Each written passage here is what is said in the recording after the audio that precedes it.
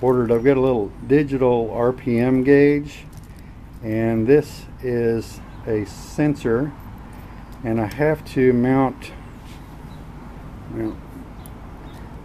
that little magnet right here somewhere around this area, so this sensor will be able to count the rotations. I may have to build or make a lip that sticks out underneath the pulley that will hold the magnet, because this big magnet is right there. So if I was to drill a hole right here and set this little magnet in it, the magnet right here might interfere with the ability for that sensor to trigger. So this is the stick without the center tube. I left the magnet that goes to the center tube resting above the magnet it opposes. But right now I'm working on the sensor, and the sensor requires a magnet. So every time that magnet passes the sensor, it counts it. So I've mounted a little plate to hold the magnet on the bottom of the tube. So this is a very machined piece. I've got my bearing here. That's the pulley. Got the grooves in it. So I've got to mount this back into, let go of that. Oh goodness. Got to mount this back onto the tube and slide the whole thing back onto that, and see if I can align the sensor, and maybe I can find some way to hook that up temporarily and watch it work. I think I showed this in the last video. This is the center tube. This end goes to this, and this end has a shoulder in it to hold a tapered bearing, and I've got my set screws installed in it now so that that collar won't go anywhere. So you can find my marks. What was it? It must have picked up a screw. You know, line the holes up, and I'll get those put together. Yep, I'm missing one of my button head screws.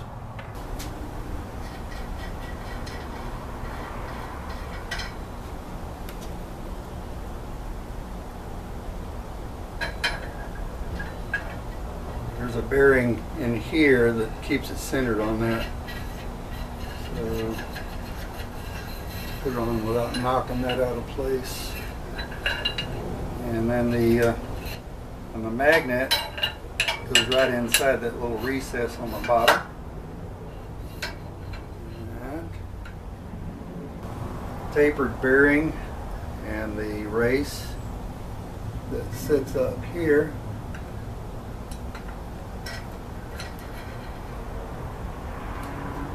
Deal. So, very greasy. It's supposed to be. And now I'm going to force it down.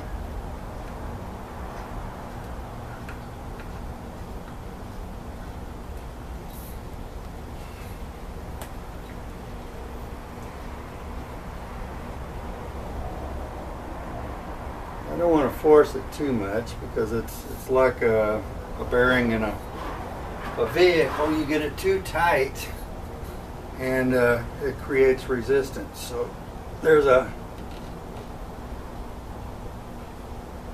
point in there where so I'm shooting for maybe 1/4 of an inch between the two magnets.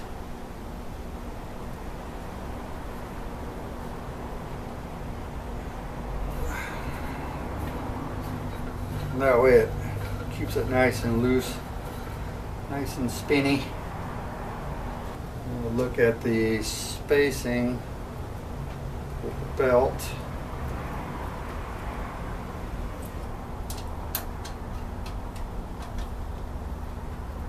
Alright. That's pretty tight.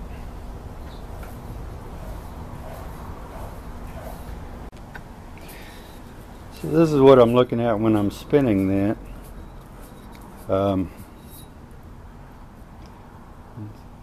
Could be a little bit tighter, but you know, the tighter you get it, the more friction you create. So don't want to over tighten, but see where the RPM gauge, I want to align those like that blue dot to be directly under this. Now this magnet is just sitting on top of this to help hold the other one in its place. I've got that recessed a little bit. It's not very recessed, so, but it's glued in place with some Gorilla Glue, and I have that little magnet right here just to pull on it to keep it in that spot. So I mean, it may work fine for a long time, or it may fling off. I don't know. That looks like that aligns pretty good. I'm not sure about the height here, so we'll look at that in a second. I want to go ahead and tighten that to keep that from moving.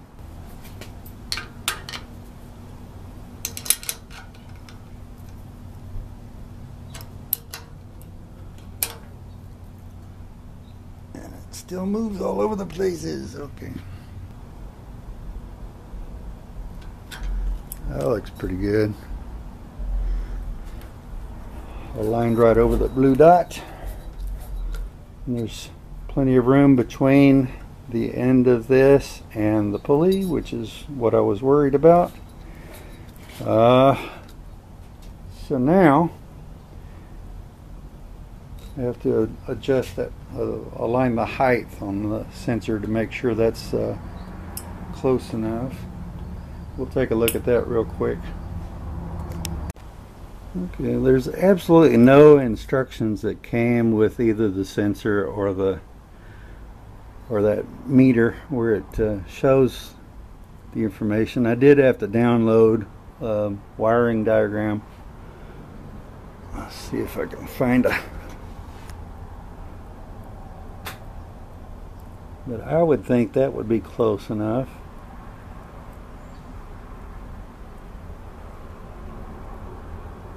But I can always make it closer or back it off depending on what I need to do. But that is this part of it. Now we have to look at the electronic end of it. Okay, I think we're all set up. In fact, I know we are because I just checked it. Found out that the magnet actually has to touch the sensor. It can't just go by it. It has to actually touch it. So. But anyway, got their sensor, wires going down. Now check my wiring, okay? We got the black wire connects to the number 5, so you're reading this from the back. So this would be like this, okay?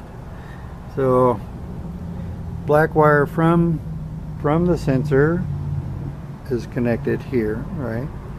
And then the number 4 wire has nothing.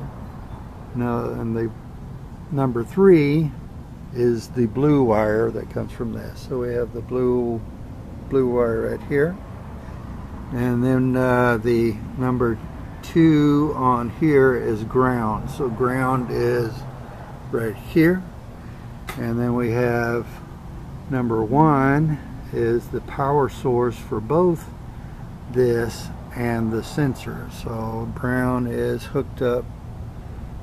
Let's see, where'd it go? Okay, here we go. The red lead is the brown wire and the power wire to the box. So we flip the box over like this, Make sure none of the wires are touching. Looks good. And then we follow the wires over here, and this is my power source. This is my power board. I think I did a lot of videos on this early. I'm still using it.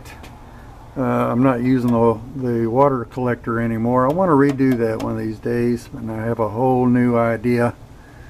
But anyway, I'm going to turn on my what was the sensor, the temperature sensor to this is now powering my little 12 volt plug-in thing. So anything 12 volt, if I want to heat up some water, I'll plug it in here, and then I put the other end in my cup. So we'll turn on power. Power's on, and got reading there. So we'll do this a little bit, and here we go. So now it's kind of blinky on the camera. Didn't blink in real life. At a 0. That was just 2 swipes.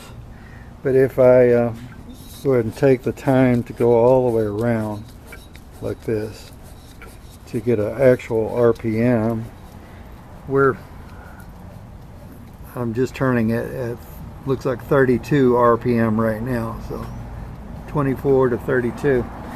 So RPM doesn't seem like it's going to be very high on this, but that's the whole point, is to be able to set it up and find out what the RPM is compared to the power output. So, and I would be moving my little wind gauge on the roof somewhere close to it, and then I want to check the RPM to wind ratio, probably without a generator, and then I'll put a generator on it, a PMA, and find out what it drops down to. Direct drive would be different. This one uses the pulley system, so a PMA is going to make it run slower, whether it's direct drive or belt drive. Belt drive is going to put a little more resistance on it, simply because of the belt and the idea of the 2-to-1 ratio of the pulley system. So before I disconnect the RPM gauge, I thought I might play with this a minute and take off the belt and spin that a little bit without that. So I just loosened up that screw a little bit, and that allows me to move the generator in a little bit. There goes the belt. So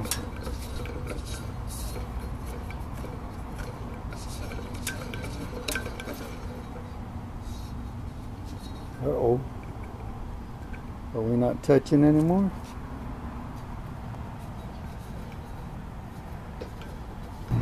Alright, we aren't touching anymore, so maybe I'll just shove that down and tighten up that nut just a little bit. Whew, hard to do one-handed. Yeah, whoop, that's too much. Too much. Just want to touch that sensor.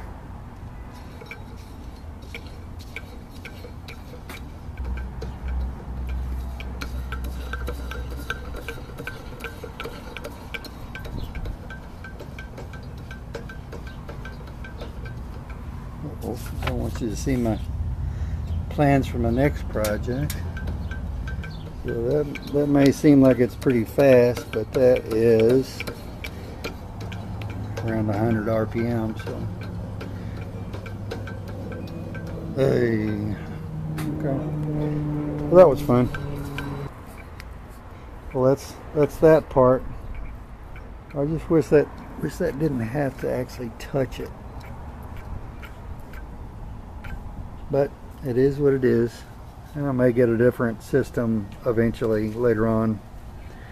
Somebody can point me to a better RPM gauge or yeah, better system to do that with. But anyway, it works, and that's what I was trying to accomplish today, or at this very moment. So we're gonna have to think about it a bit and figure out what the next thing is going to be.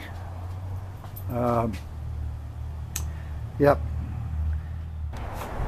Well, that's it for this video, and I thought I might give you a hint as to what the next video will be. A little paint job. Well, until next time, y'all take care.